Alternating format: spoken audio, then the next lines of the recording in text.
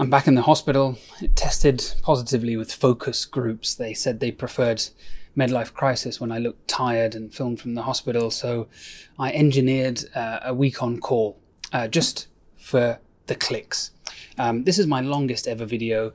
And normally when I make a really long video, I feel like I've failed, like I've not been able to be concise. But on this occasion, I really wish it could have been even longer, because this was an absolutely amazing discussion I had with a hero of mine, and a hero to many people, I think, Professor David Nutt. Trust me, if you find it even a tenth as enjoyable to watch as I did to make, then I'm sure you'll really enjoy it. You'll find it a very thought-provoking and mind-expanding conversation, particularly if you do have an interest in the mind, or neuroscience, or psychedelic therapy, or the potential therapeutic benefits we might derive from other drugs like cannabis or MDMA, and we discuss all of these things. Professor Nutt is a psychiatrist and a neuropsychopharmacologist. He founded the psychopharmacology unit at Bristol University. He's the Edmund J. Safra Professor of Neuropsychopharmacology and Director of the Neuropsychopharmacology Unit at Imperial College. He's the founder of a charity called Drug Science, which I would highly recommend. They provide unbiased and independent information about drugs, and I've certainly found it a very valuable resource. He formerly headed up clinical science at the NIH in the alcohol division, which I think is in Bethesda, don't quote me on that. He's the president of the European Brain Council, and I'm sure he's president or ex-president of many things, but I particularly like the sound of that one. I mean, you know, how cool is that? Who are you? Oh, I'm just president of the Brain Council. However, Professor Nutt is probably better known than most academics, because in 2009 he was famously sacked by the UK government for essentially doing his job. They hired him to provide scientific advice. He did that, they didn't like it, and they tried to attack him, and he eventually departed with his head held high. In 2008, he was appointed as chairman of the Advisory Council on the Misuse of Drugs, and he published an article which compared the risks of horse riding to taking ecstasy. And horse riding was about 1 in 350 exposures, one serious adverse event in every 350 exposures, compared to that of taking MDMA, which was 1 in every 10,000 or thereabouts. He made a kind of tongue-in-cheek comparison of horse riding to a fictional drug that he called ecstasy, which was obviously humorous, but I thought was a genius way of reframing the risks of activities we consider acceptable risks. And obviously, you know, I'm not saying any of these activities don't have risks, but reframing things that we accept as society, like horse riding, compared to things that are regarded as taboo. As you might imagine, the kind of people that are into horse riding and the kind of people with very conservative views have fairly large overlaps of their Venn diagram, so he certainly ruffled a few horsehairs. He then said that illicit drugs should be classified according to the actual evidence of the harms that they cause, and presented an analysis of 9 parameters of harm, which include dependence, physical harm, and social harm, sort of wider harm of the drugs. And unfortunately, we didn't get time to talk about this, which is a shame, because it's such an important piece of work that's led on to many similar pieces of work that he's been involved in other countries as well. And in this ranking, alcohol and tobacco came out more harmful than things like LSD, cannabis, or ecstasy. And obviously, the government didn't like that at all. Alcohol actually came out 5th overall, behind only heroin, cocaine, barbiturates, and methadone, if memory serves. And this was deemed unacceptable. And of course, you know, the government receives enormous amounts of money from lobbying groups in tobacco and drinks industries. The government publicly criticized him, which was quite unprecedented for a scientist like this. And then in the press, it gained a lot of traction. This was known as the Nutt case. And when he was eventually fired, it was known as the Nutt sack. This is a cartoon from the time, from The Week. It's actually on the front cover of my own signed copy of his autobiography. Yeah, you know, so it won a lot of media attention. We kick off the interview with this episode, and from about 15 to 20 minutes more general chat, which has some really eye-opening stuff about you know, the actual science of drugs, which I'm sure a lot of you came for. So without further ado, here is my interview with Professor David Nutt, filmed out in the beautiful West Country.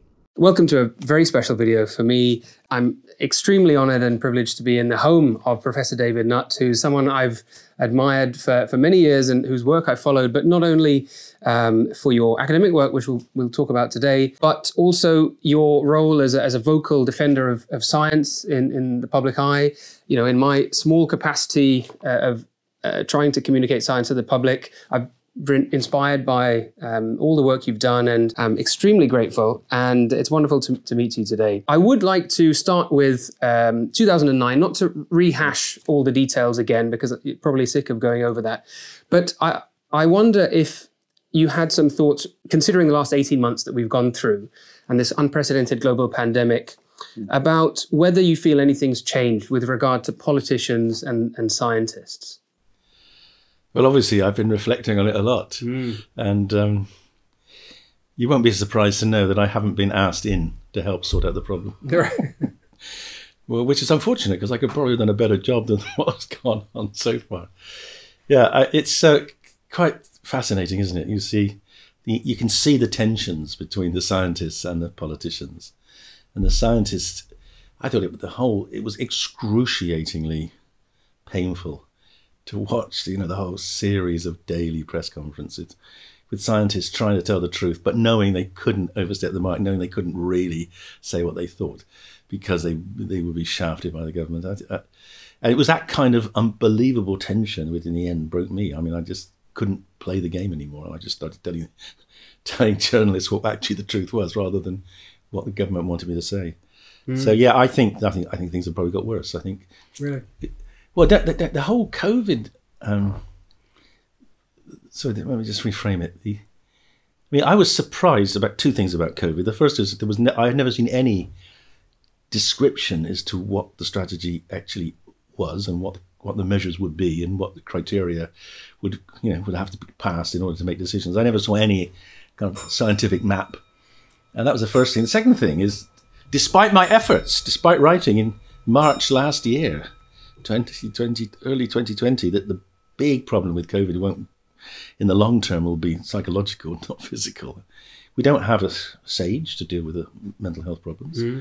We don't seem to have any policy at all. I can't get the Royal College of Psychiatrists to say anything. So I think it's another example of how mental health is always seen as some kind of sort of trivial afterthought, and despite everyone knowing it was going to be the big problem in the long term.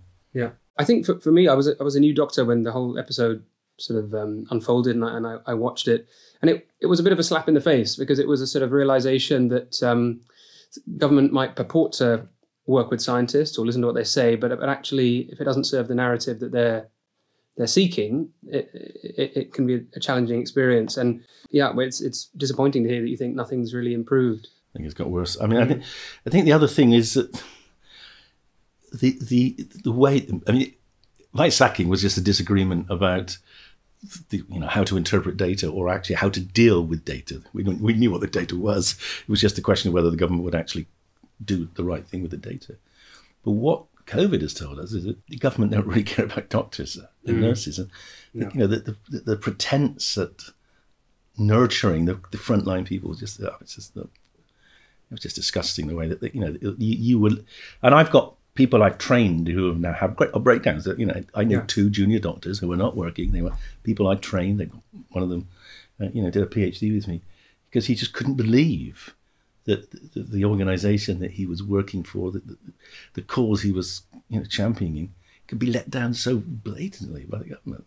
Yeah, no, very disappointing. Well, sticking on the UK, before we sort of move on to the science of drugs, which I'd like to be the sort of main part of the interview, but talking about the UK in general and drug legislation specifically, what things do you think we've got right in this country? What things do you think we don't do as well as some of our comparable countries? Well, the first one's very easy to answer. Oh dear. Very little. Oh dear. Have we really got anything? How about the sort of medicinal marijuana, for example? That's been a change in legislation in the last few years. Yes, but in the last 3 years, there have been 3 prescriptions on the NHS. Yeah. We have an audit. We've published an audit on 10 children with severe treatment refractory epilepsy. We're publishing another audit of another 10.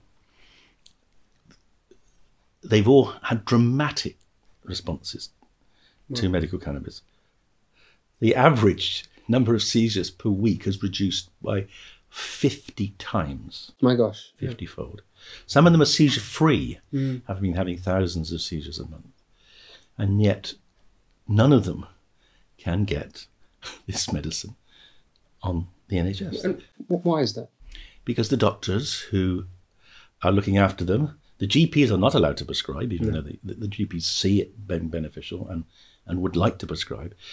The block comes with the pediatric neurologists who say there's no evidence, even though these children have failed. Some of them have failed on 8 other anti-epileptic drugs, and they are masses better on medical cannabis. But the pediatric neurologists say, well, that's not proof. To my mind, as a doctor, if someone gets better, that's good enough, especially if they've got an illness which will kill them, which is what childhood epilepsy will do. Failed everything else, absolutely, yeah.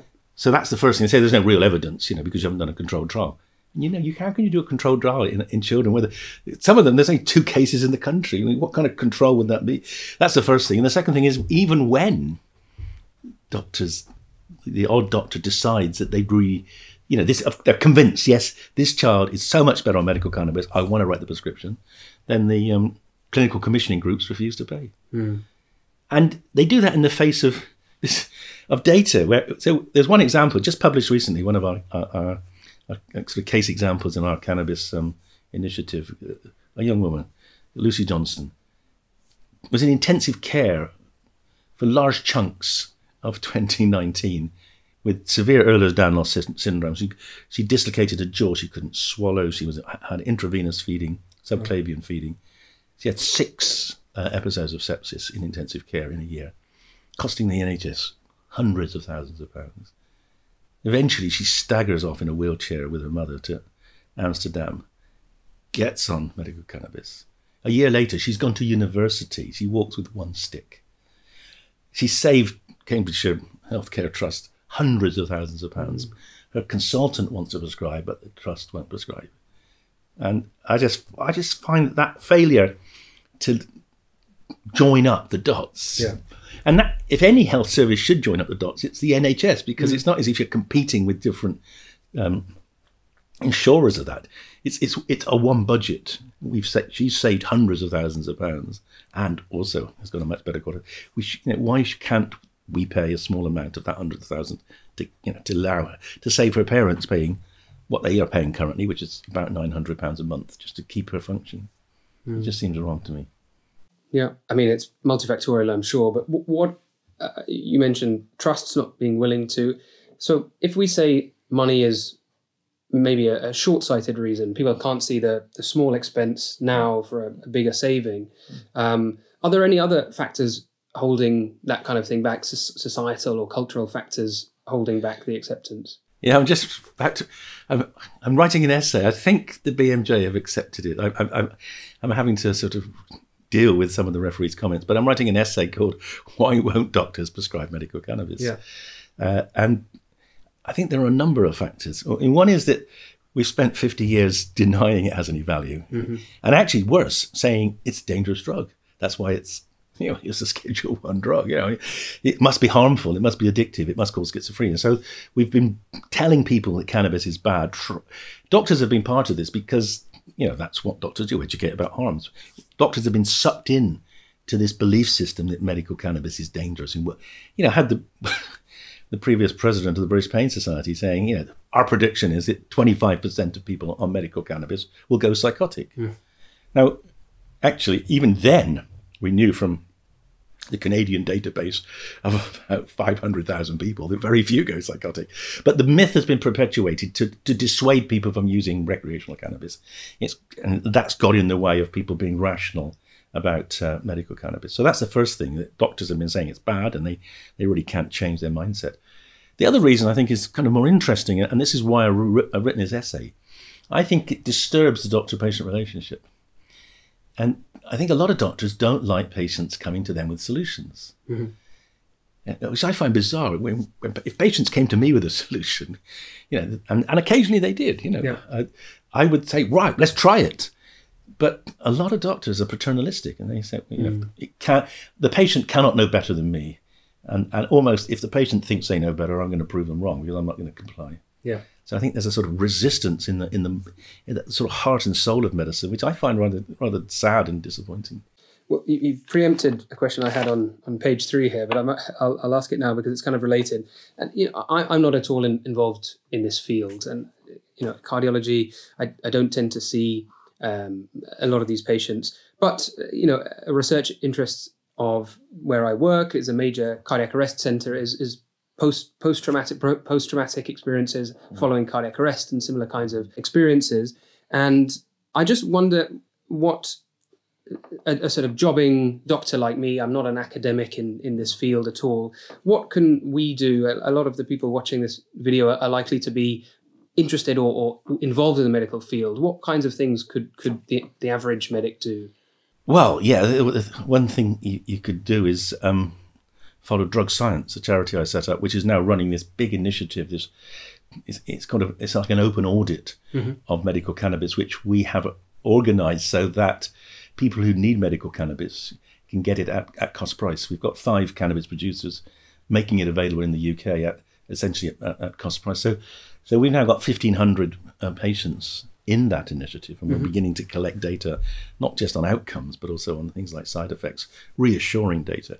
So you could follow that. If you have patients that would benefit from medical cannabis, it's actually quite easy now to get prescriptions if you meet the criteria through 2021. One of the few benefits of COVID has been that people switching to telemedicine.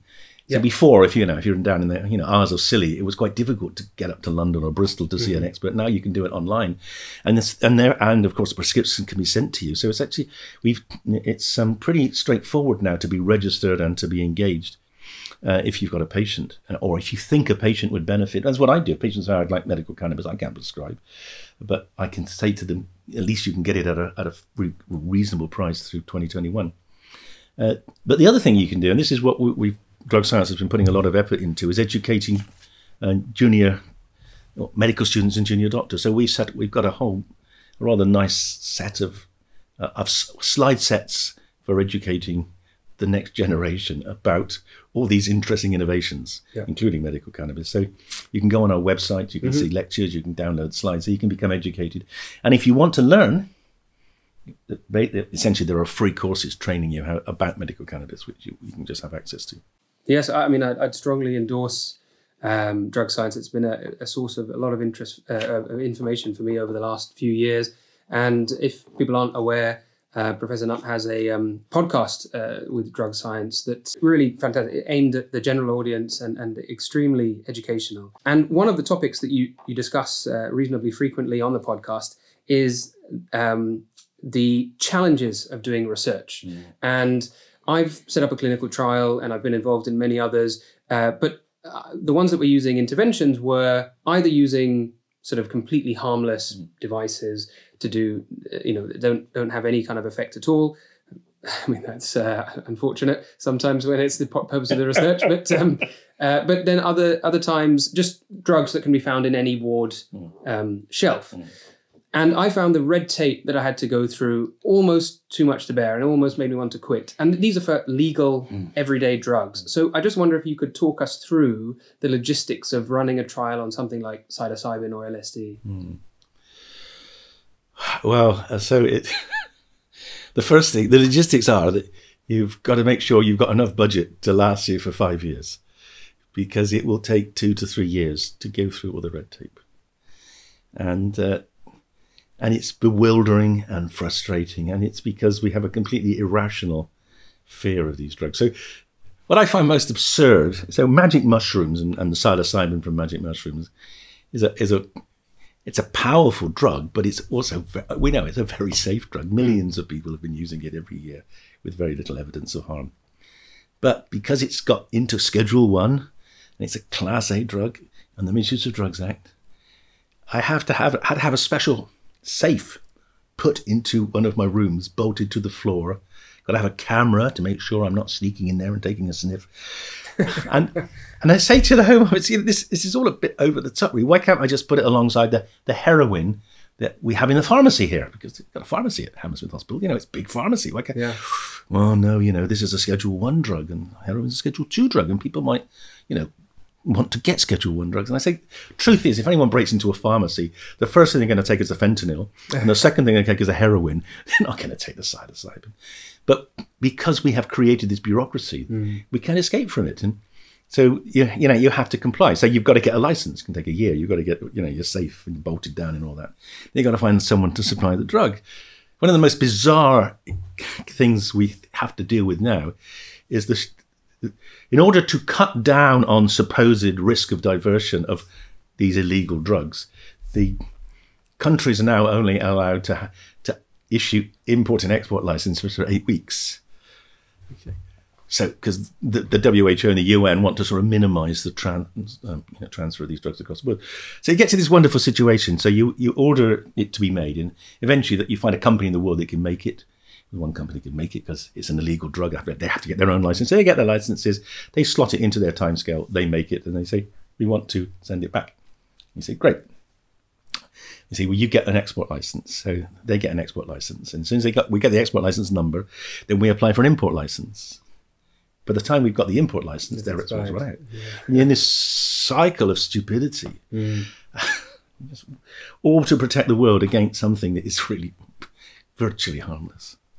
Yeah, that's an interesting segue onto something I learned from you, actually, when I attended one of your talks years ago about the historical aspects of sort of psychedelic research. Let's assume I'm completely naive to well, I mean, it's not a big assumption. Let's assume I'm looking through the scientific literature in the 1950s and early 60s, and there's a reasonable body of evidence suggesting real promise from substances like LSD in multiple different applications, and then something happens, and there's 50 years with no research that's done. So what explains that? Well, my view is it was the Vietnam War. As you said, in the 1950s, LSD, and to a lesser extent psilocybin, it wasn't until 1958 that people worked out. Actually, Hoffman, the guy that discovered LSD, was the guy that worked out that psilocybin was like the baby brother of LSD. Yeah. They both worked on serotonin. And in fact, in 1959, Sandow made psilocybin a medicine. You could actually, in some countries, prescribe it. Massive amount of research, 1,000 clinical papers. Wow, is it much of that? 40,000 patients studied.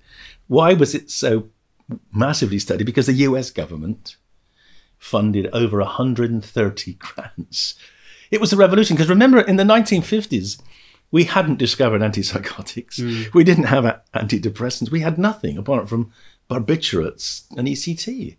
And psychedelics were seen as a complete revolution, not just in terms of treating mental disorders, but also in understanding the mind and also beginning to get some models of mental disorders.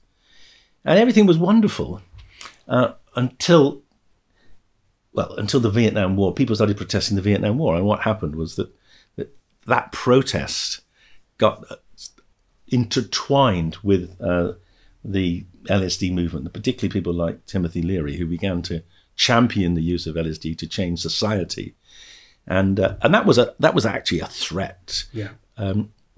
But it wasn't much of a threat. But the reality is, when you're confronted with any threat, the temptation is by most Western governments to try to ban it, and they were attacking people using cannabis. They were attacking black people for using heroin as a way of distracting attention from the Vietnam War, and also finding some groups of people for the voters to hate, so that they would vote for Nixon. And then LSD, what can we do about that? Well, we just ban that as well. So, it's the usual thing. If you're a hammer, everything's a nail. So LSD got banned because it was just kind of got sucked into this anti-war movement and then the Nixon war on drugs. But of course, it's been banned for 50 years, and since then, research has almost disappeared. This is the worst censorship of research in the history of the world. There's never been anything that has taken out tools like psychedelics, which could revolutionize psychiatric medicine, for 50 years.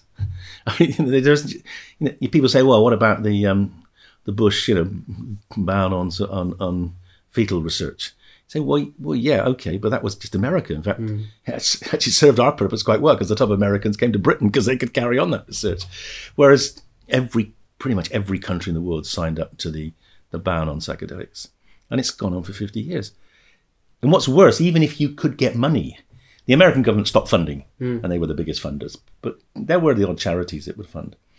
But because they were Schedule I illegal drugs, the DEA in America, and the FDA, they did their very best to make sure you couldn't use them anyway. So the regulations just made it virtually impossible.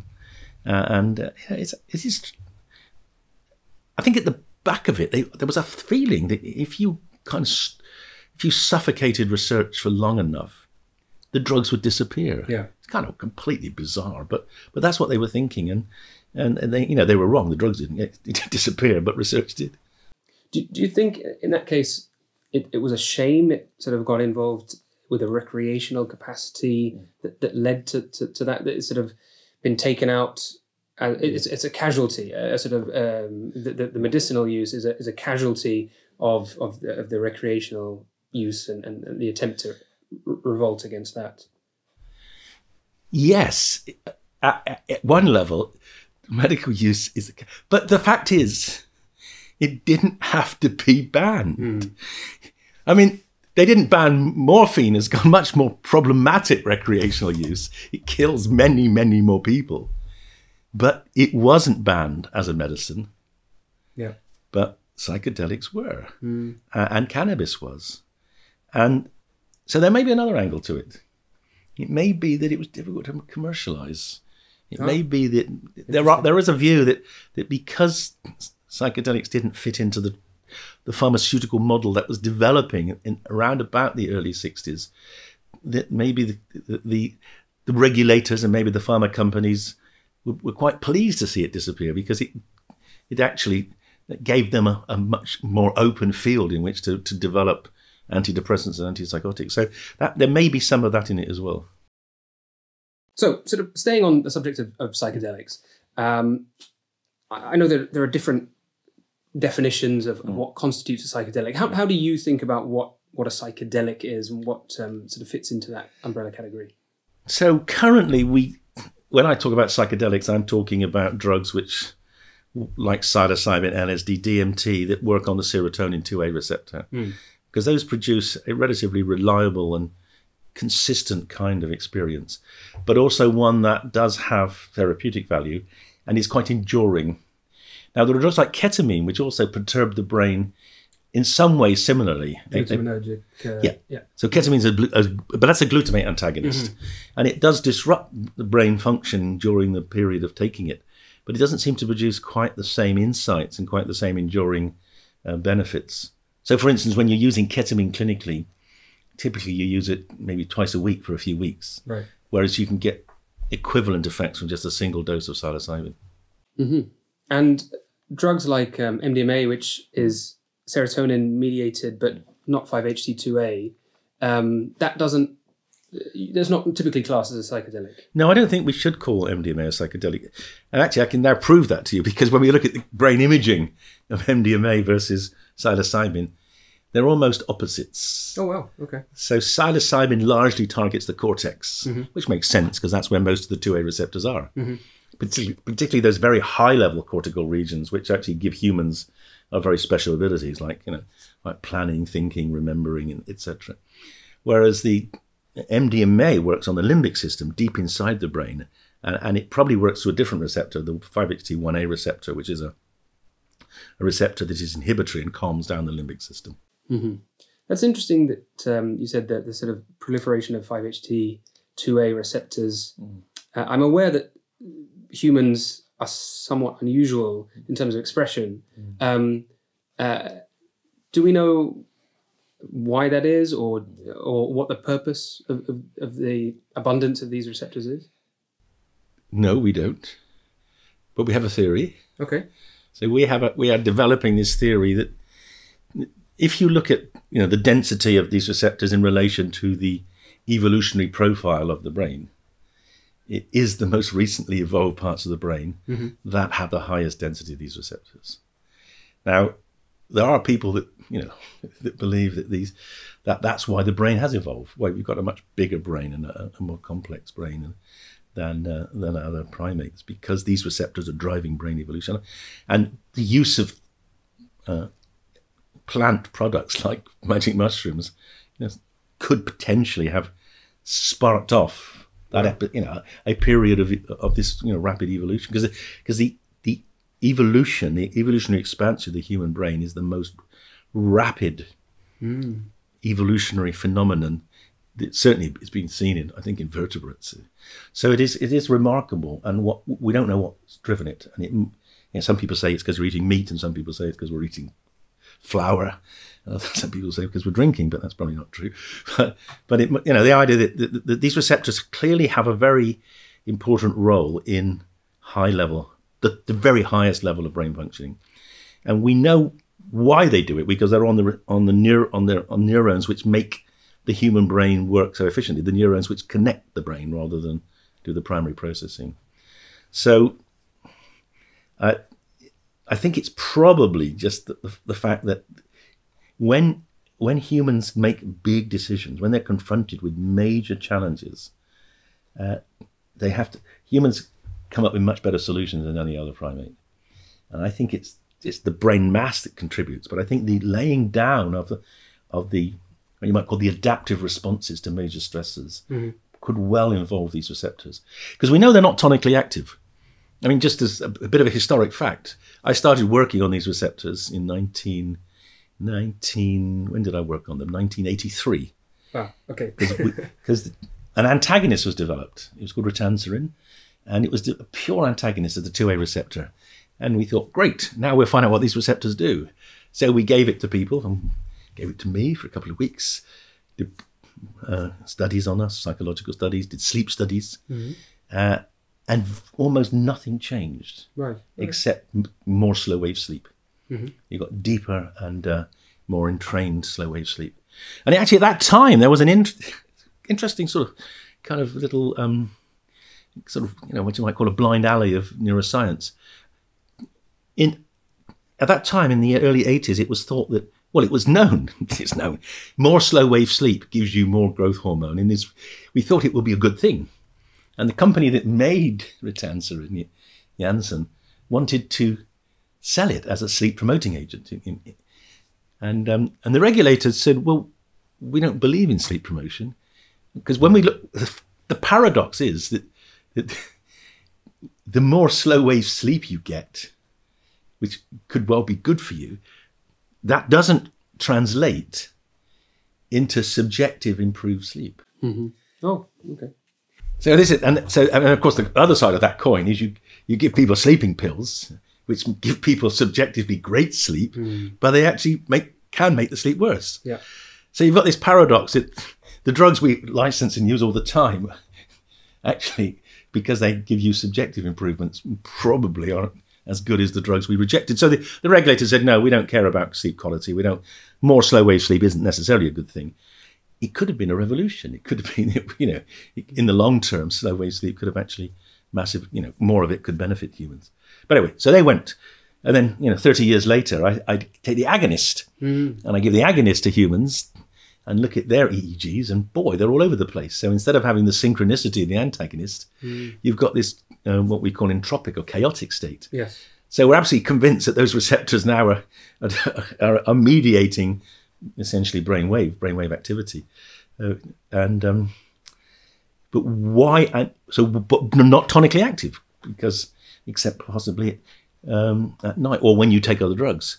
So why are they there? Well, I think possibly because if something important happens, you've got to really respond to it and remember your response and then perpetuate that. And it may be that when you're confronted with something hugely important, when we discover fire or invent the wheel, that kind of light bulb moment, those receptors are involved in laying down the new pathways.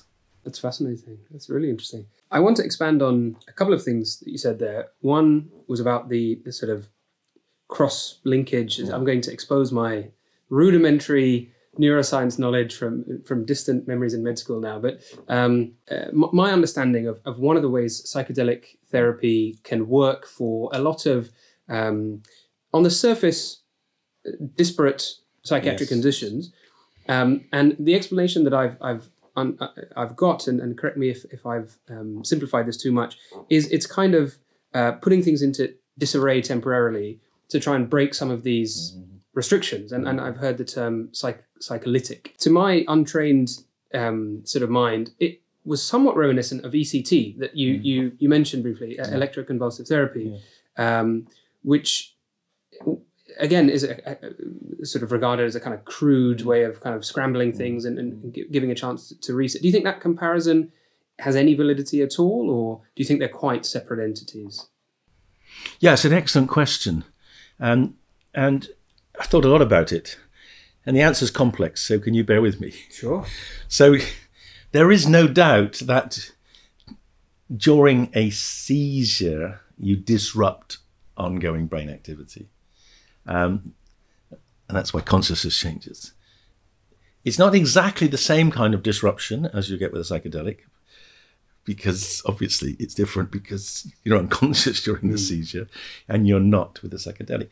So that may be one important difference, because we are thinking that the psychedelic experience, profound and complex and difficult as it is, because you're still conscious, you can actually remember it and actually can use it in subsequent psychotherapy. So that's the first difference.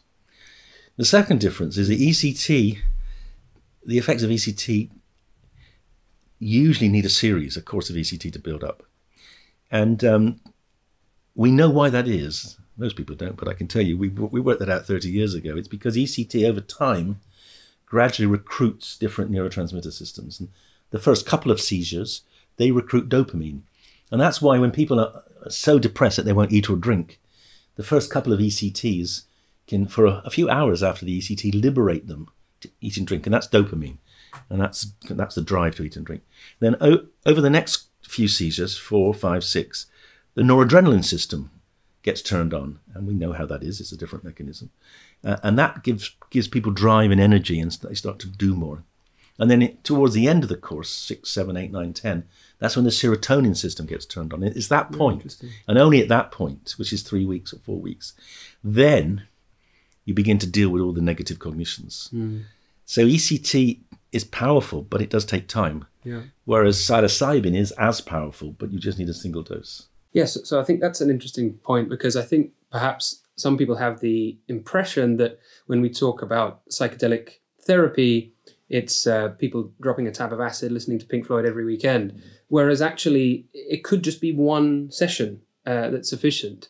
It's very important that people understand this is a conceptually totally different approach. So if you look at our first study, we took 20 people with resistant depression. They'd all failed on at least 2 antidepressants. Some had failed on more than 10.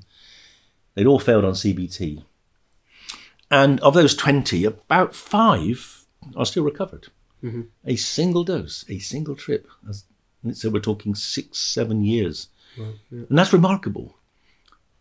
What's sad is that the other 15 have relapsed. And that tells us something really fundamental about depression. Well, the first thing is it's a really serious disorder. It's a disorder that comes back. You're a cardiologist. It would be quite remarkable if you could get rid of everyone's atheroma with a single treatment, just overnight. But that's like what we're doing with some depressed people. But the others, it's whatever we're doing is we're suppressing the depression, but it's kind of crawling its way back over time. If I remember correctly, though, they all showed some improvement. Oh, yes. Yeah, absolutely. Everyone got a bit better. Most people got a lot better. And actually, in a way, that's worse, because to get a lot better for 3 or 4 or 5 or 6 weeks and then slowly have the depression. That's sad. So I'm kind of thinking more now, it's more like a cancer model, that depression is a phenomenon that locks your brain in, and you can beat it down. And maybe we have to keep beating it down. So in the second trial, which we just published recently, we gave 2 doses, 3 weeks apart, and we're now collecting the data to see if that second dose prolonged the benefit. Talking of recently published trials, you had a great paper in the New England Journal this year, which was psilocybin against escitalopram, which is a normally prescribed SSRI antidepressant. And the results were actually sort of, it didn't suggest that a significant benefit. What do you think happened in that trial, or how do you interpret those results? Really important trial. So this was the first time anyone had put a psychedelic head-to-head with a conventional treatment. And I'll say there's a few things to say about it. The first thing is the trial was not designed to show superiority of either. Because we knew, I mean, escitalopram is probably the best SSRI, and we were giving it for 6 weeks. So we were giving it a really good chance to work, and we were giving a lot of psychotherapy with it. So we kind of knew, you know, I mean, it was going to work because it always does. So it was a very hard comparator. That was the first thing, and we couldn't. Well, we didn't have enough money or time to do a superiority, because we did. I mean, to do 30 patients in each arm in a study like that is actually pretty challenging. I mean, that was absolutely challenging. You know, it nearly broke the team, just the effort, especially with COVID coming up. Yeah. We only lost one person, thankfully. That was the first thing to say. The second thing was, but it was powered. It was powered to test a theory that we had developed, which is that there's a fundamental difference in the way SSRIs work in the brain compared with how psychedelics work. Yeah. And that, we believe, and in fact, I can tell you, I reckon we've shown it now, and that paper is still under review. We can show that the brain after psychedelic is different from the brain after an SSRI in a way which fits with the idea that you're more flexible and more able to solve problems and deal with the challenges in life. So that's what the study was powered for. So the clinical outcomes were really secondary, but so important, obviously, they had to be published. Yeah. Now, what happened was that the primary outcome we chose two primaries, but the one that people understand is the depression rating score called the QIDS, which is a self-rating score. And it had been used in many trials in the States. And we used it because we just thought it's a self-rating, it would be easy. And it didn't discriminate. But we used another self-rating scale, the Beck, we used Hamilton and the Madras, so standardized clinical rating scales. They all did differentiate. And it's not entirely clear to me why one did and the other three did and the other one didn't. But then when we look at remission rates, even on the QIDS, remission rates were almost 3 times as good. And I think the problem with the quiz is it's not a linear scale, really. It's a kind of all or nothing for each of the items. And I think that might have distorted the results. But the other thing, fascinating, when you look at, I just produced a graph the other day in a paper I'm writing. When you look at this concept of remission across, so there's a concept of remission that people are basically free of depression. The difference in proportion remission between the different scales is phenomenal. So I'm beginning to wonder, I'm not entirely sure how comparable each scale is really. They've definitely got different kinds of, metric properties. Yeah, I think that's an important point maybe for those viewing who are less familiar with clinical trials, is the difference between non-inferiority trial and sort of what a head-to-head comparison means. So it certainly is not a discouraging result. But something to continue. I mean, I think to be one treatment to be as good as the best available out there, and to work after a single dose, and to be effective and to carry on working all the way through the 6 weeks while the escitalopram sort of slowly. I mean, I don't think people would have believed us if we did it anyway. I mean, because people would say, well, antidepressants are pretty good treatments. To beat them is hard. Yeah. But to have an alternative strategy to treating depression is actually quite exciting, because we can maybe treat people that won't respond to SSRIs. Yeah, no, very, very exciting stuff. Talking of, I think you sort of hinted at it there about work that's yet to be published in terms of showing that the brain is changed. I assume you're referring to sort of imaging. Yes, yes. And I sometimes joke with my psychiatry and neuro friends that they make fun of the fact that the organized study is far more straightforward than the brain. And I retort that at least we kind of understand how it works. Exactly. But it's striking that a lot of the ways we actually interrogate each organ are kind of similar. So either sophisticated ways of measuring the electrical activity or imaging. And my own background is in MRI and PET MRI, which I know your team have employed, although the MRI sequences are quite different. And what are the kinds of things that you see in the brain with regard to psychedelics?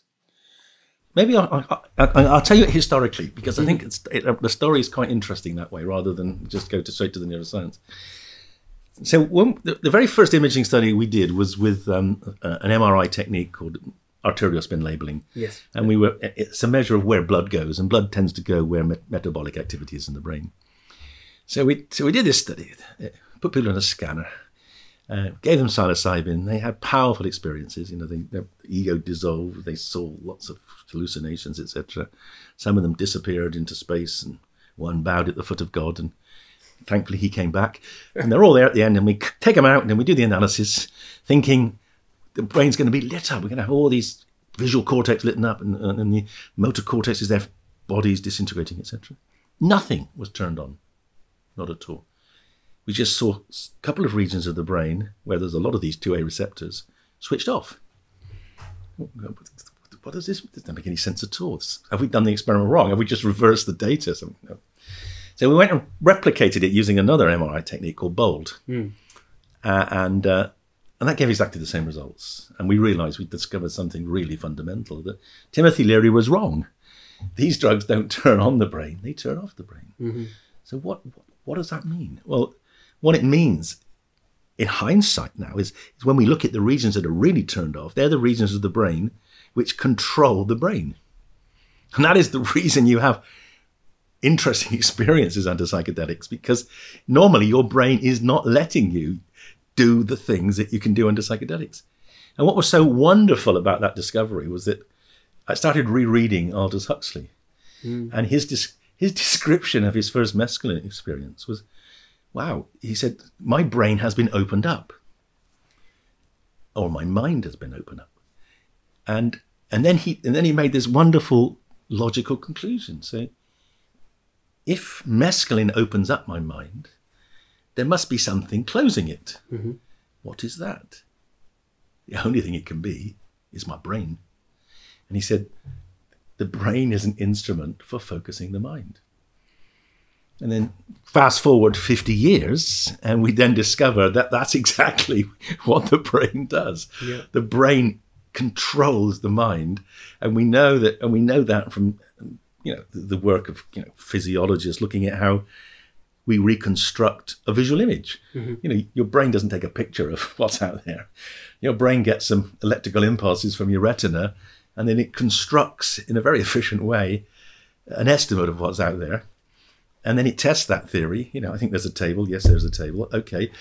And then it doesn't worry about what's there anymore, because it knows the table's there until you move. So the brain becomes an extremely efficient, predictive machine.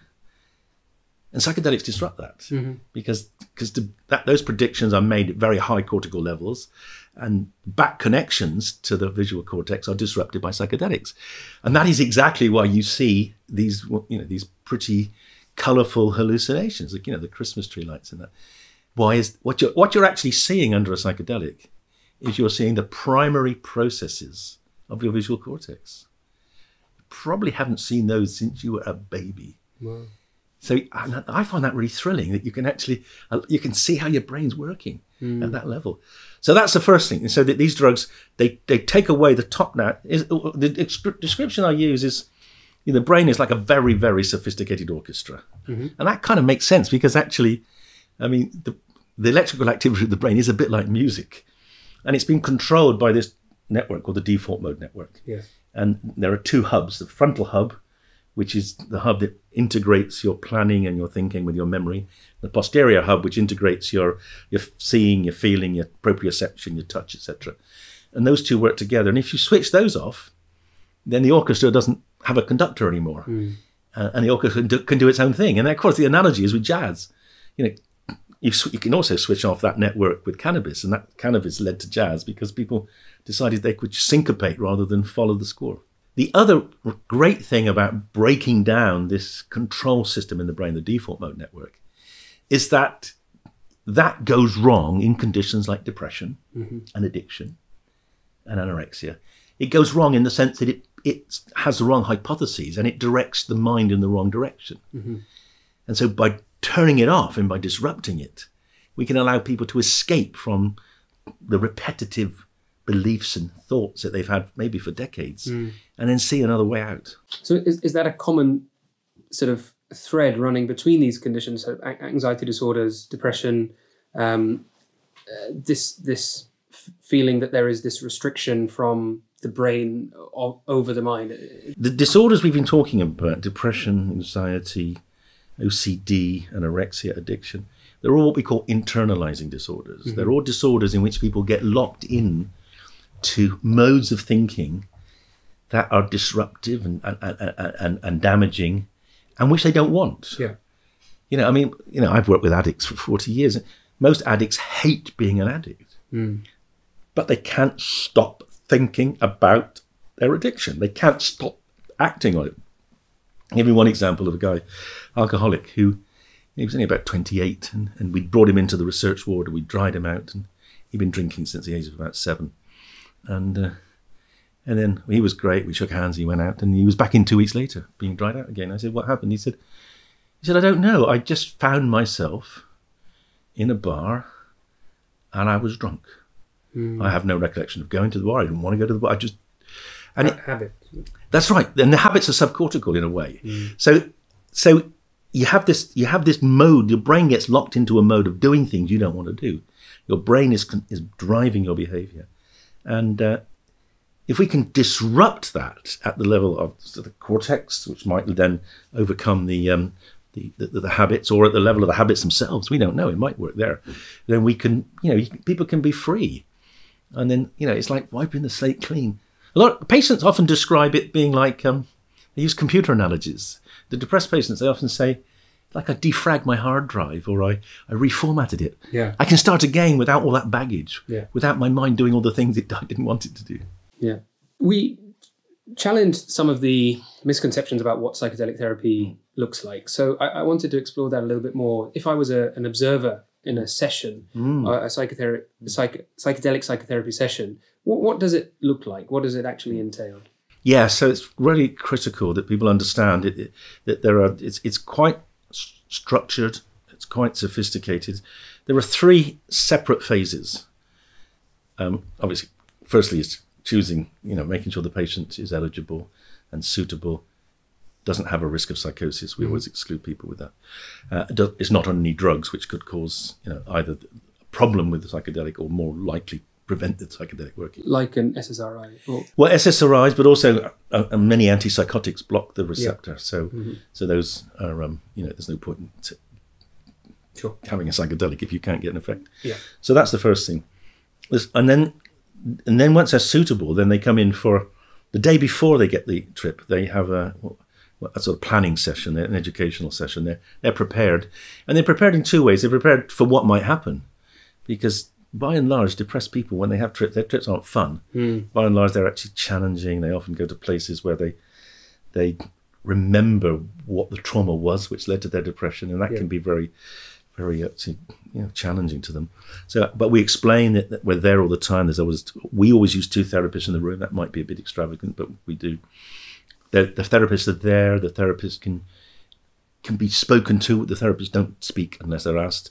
The therapist might hold hands, and that just to reassure the person if they're in a bad place. And then the next day they have the trip, and the therapists are there, etc.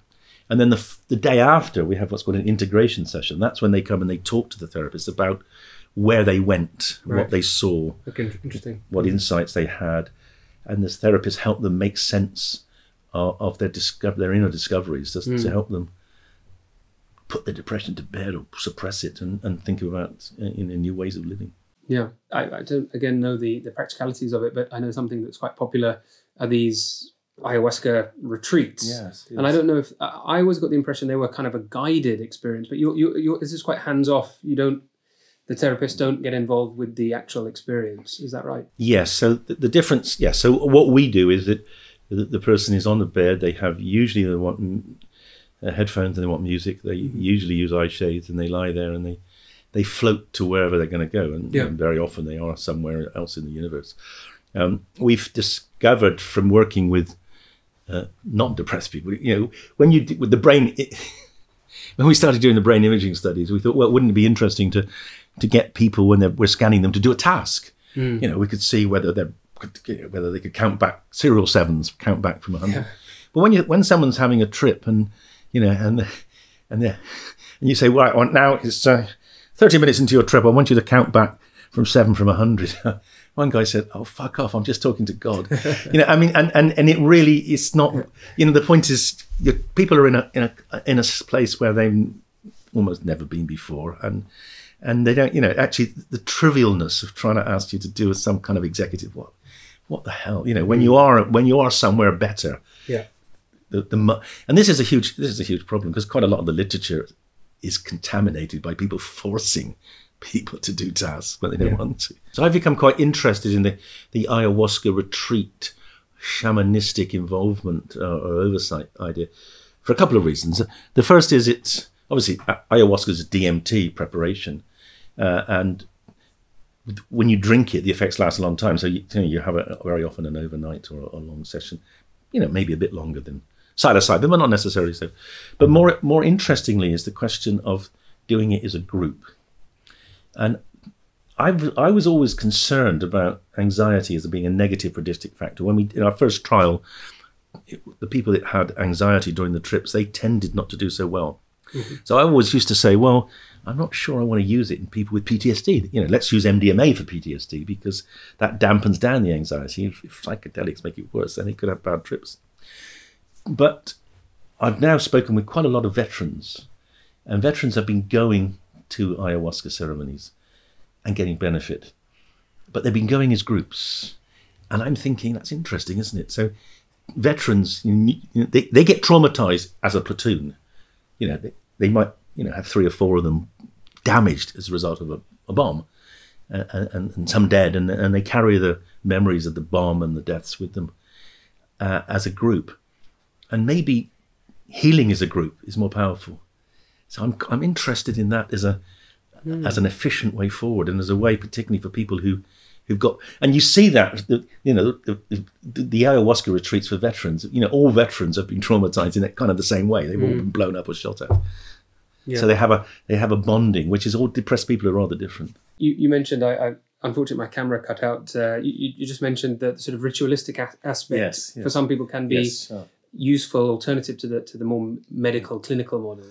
Yes, there's another real advantage of the kind of the ayahuasca approach, the shamanistic session approach, is that there's a huge ritual.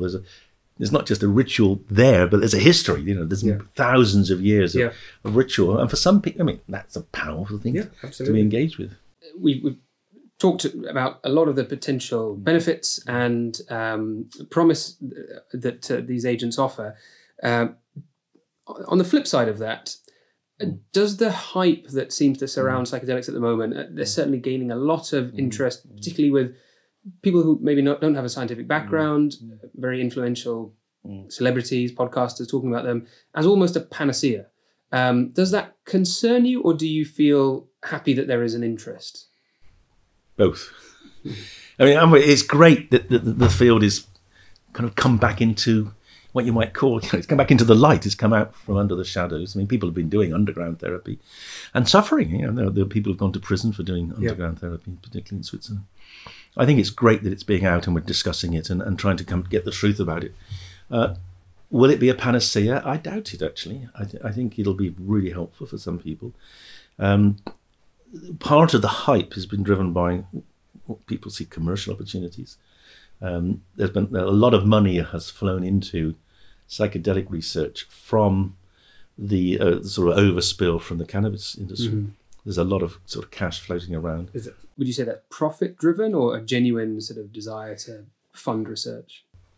Well, I think the companies are profit-driven, although I have to say that there's a lot of philanthropy in psychedelic medicine. Yeah, well, I guess government grants are hard to come by. Yeah, so look, let's face it. So we've been working in this field for 15 years. We've produced many of the top papers, both in terms of imaging, in terms of clinical research.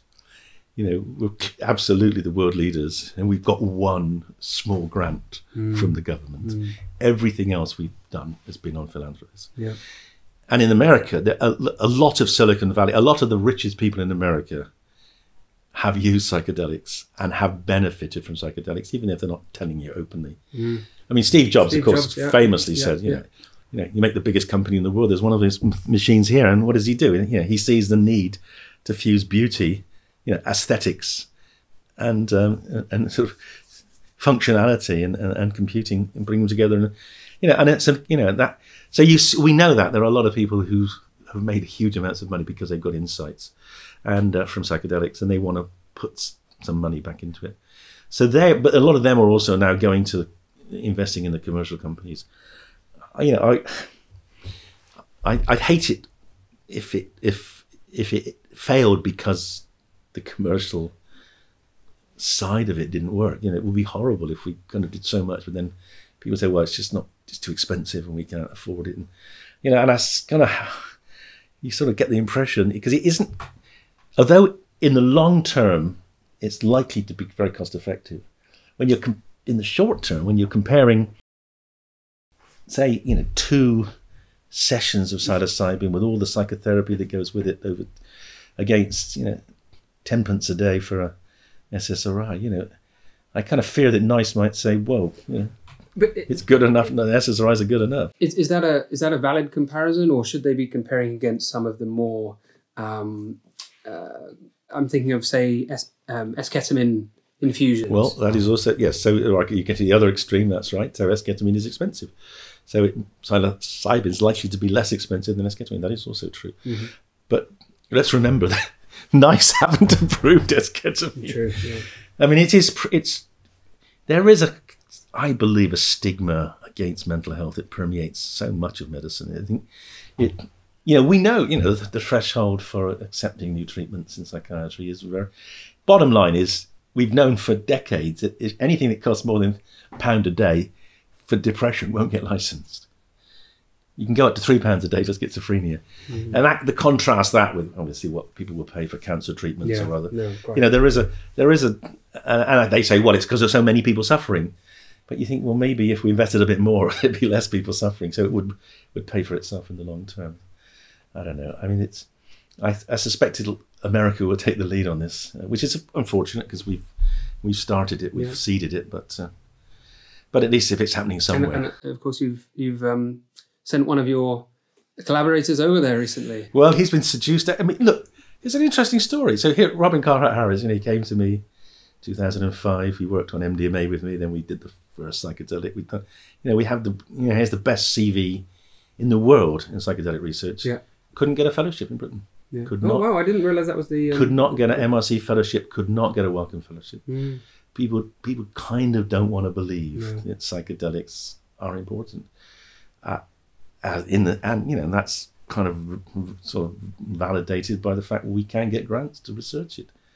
I must have had 12 grants turned down to carry on my research. Yeah. And it's all because they say, well, this is not real pharmaceutical research. No, it's not. Well, we only, that's the mindset at present is that there's only one way to do mental health research, and it's the old way. Yeah. And I don't, and we get these amazing people say, well, maybe it's all placebo. And why don't you, someone said once, well, why don't you, well, I don't kind of believe it's more than placebo. Why don't you give psychedelics under anesthesia to see if they work then?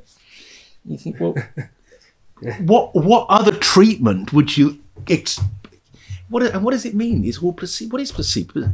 Half of what we do in medicine is getting people who want to get better, giving them the encouragement so they can get better. Yeah. If that's what placebo is. If psychedelics empower what you want to call the placebo response, and they get better and they stay better, well, great. Yeah. But let's harness the placebo response if that's what it is. I don't know what it is, but you shouldn't be denigrating it. You should be looking at outcomes, and if the outcomes are great, who cares whether it's placebo or whether it's a drug or some combination of the two? I'm very encouraged because a phrase I've used in many of my videos is exactly that. There's no shame in trying to harness the placebo effect, and historically in medicine we refer to it as a kind of negative. We try to eliminate it from trials for understandable reasons, but it has translated to regarding it as a kind of problem rather than something to benefit from. And you mentioned San Francisco and Silicon Valley, which is a beautiful segue into my final question, which is your very elegant study on microdosing, which again is something that's gained a lot of interest And many people, particularly of that kind of Silicon Valley mindset of maximizing productivity, swear by microdosing. For those that aren't aware, it's taking a kind of sub-therapeutic, but maybe even sub-effect dose, 1 to 2 milligrams maybe of psilocybin. Of psilocybin, beg your pardon. And about 10 micrograms or less of LSD. Just to explain this bit, Prof Nutt was an author on a recent study which was very interesting and looked at microdosing and essentially found that the group taking microdosing improved their psychological parameters, but so did the group that were taking a placebo treatment. In fact, there was no statistical difference in the main psychological outcomes between the two groups. And it wasn't a perfect study, and it's very challenging to do this for reasons that Prof Nutt's going to go into in a second. But it was very interesting to me that the first real decent attempt to look at microdosing with a control group, because up till now we've just had uncontrolled studies, which, as I'm sure you know if you've seen many videos on this channel before, may be informative in some capacity, but they can't tell you whether something works categorically. So the first study that's attempted to do this has actually shown that about at least 90% of the effect is a placebo effect, which I found very interesting. The study results were actually fascinating, and I wonder if you could tell us about those. Yeah, so it's impossible because the drug laws in this country, and I think it's in pretty much every country that comply with the UN conventions, the drug laws say that a single molecule of LSD is illegal. So here's an interesting tale for you. 4 years ago, I got ethical permission, to do a microdosing study at the Hammersmith.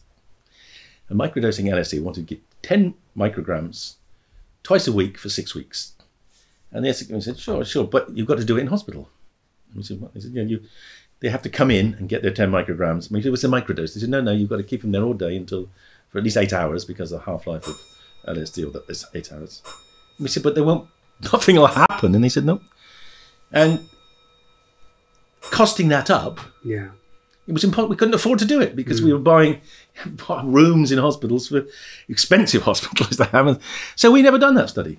And no one has done a proper microdosing study because no one can afford to comply with the regulations, even with it. And it is completely absurd. But anyway, so how could we get around that? Well, what we did is this guy, Bala Segeti, he was a physicist who's been working on sort of kind of statistical problems for a while. And he came and he said, look, I have a plan. We can do microdosing. We can get people who are going to microdose. We can work out a way where they can separate their active from pretend empty capsules, and we will then randomize. We can work out a randomization code. So they'll just do it at home, and we'll randomize. Brilliant. And so we did it. But the clever twist to it was the people had to guess what they were taking. And whether they were taking placebo or taking a microdose. And then we had the real data and we had the guess data. And what was really, so I suppose the core finding was that if you thought you were taking a microdose, whether you were right or wrong, it worked. Mm-hmm. You felt better. And if you thought you were taking placebo, whether it was placebo or a microdose, it didn't work. So the expectation effect was override, that was the primary effect.